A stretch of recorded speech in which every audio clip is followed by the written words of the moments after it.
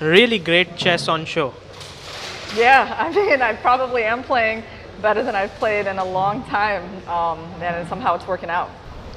Today's game against you were playing on board 2 against Harika, very strong Indian player, rated about nearly 2500. Can you tell us in the opening, did you get a slight edge according to you?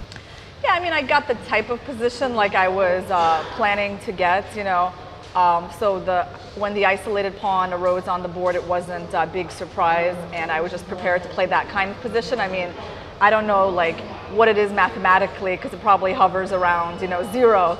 But the thing is, like, I think for a human player, it's just a lot easier to play against the isolated pawn, and I just tried to follow some fundamental principles, trade some pieces off, and keep black passively defending that pawn.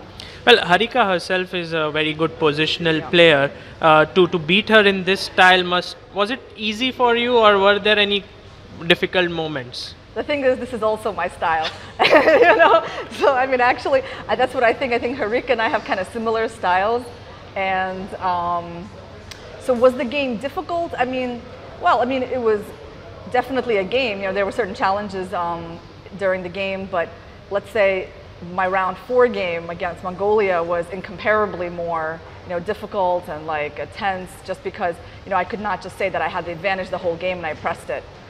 In this game, yeah, like I was a bit better. I never felt like there were any danger, and it was just a matter of like building and growing this advantage, and somehow I had an advantage on the clock, and I think it was just an unpleasant position for black to play.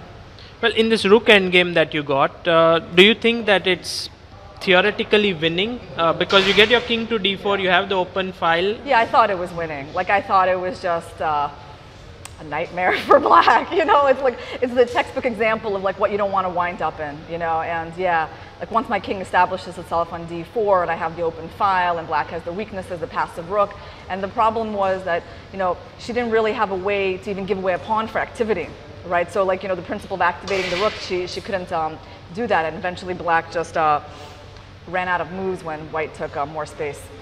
Can you tell us about the US team? How is it? Because it's a mixture of experience and youth. Yeah, so we got Anna and me, the veterans who've played many Olympiads between us. I think I started in like '98, and wow, 20 years ago, and Anna around the same time. And then we have Tatev, who's also a board 3, and she's played many Olympiads for the US. And our new player is Jennifer Yu. It's the first time I think we have a teenager playing for the team in a while. And yeah, I mean, she's having a good showing, and it kind of reminds me of my own first Olympiad when I also I played board 2 for the US team, and it was a good experience for me. I did manage to help the team, and she's How helping old were us. you at that I time? was 14. 14? Yeah. Wow. So you started playing since 14, and Yeah, you that was played... my first Olympiad. Yeah, I started out on board 2, and after that I played mostly board 1, and now I'm back on board 2, and I guess this board suits me. Anna has a harder job. Sure. And how has been the chess developing in USA? You see that there are talents that are coming up, but yet I wouldn't say someone who's extremely strong who's come out of America in women's chess, particularly. In women's chess. Yes. Yeah, well, we definitely have a lot of up-and-coming junior players, and the girls' chess scene is definitely getting stronger. I mean, before we really pretty much had nobody for years and years, right? The girls' scene is getting stronger, but it depends on whether these young girls are gonna stay with chess, and it helps to be homeschooled. You have to make some sacrifices along the way, because most of the girls they're very talented, but they do go to school, they do plan to go to college, and so that might slow them down. Who do you think are the best ones right now in the women's chess? The girls, from the young girls? Well, yeah, it's Carissa Yip and Jennifer and Annie Wang. I would say those 3 are the ones that seem to be the youngest and the most advanced. And you said that not many players were coming up, but now they are. So what has changed recently? Well, definitely the chess scene in the U.S. is much more dynamic with the advent of the St. Louis Chess Club. That began about 10 years ago, and Rex and the club has just done so much for chess in the U.S. I mean, all kinds of tournaments. Like, they started with just the U.S. Championship, and then they brought in the Sinkfield Cup. Then they brought in like matches. Then they brought in like round robins. You know, A and B groups and C groups maybe. You know, I am norm level tournaments. You know, so now there is just so much more. You know, for a chess player in the U.S. and you know, I think that's what is behind this boom. And US has this huge, you can say, people who have come here, a huge group of people.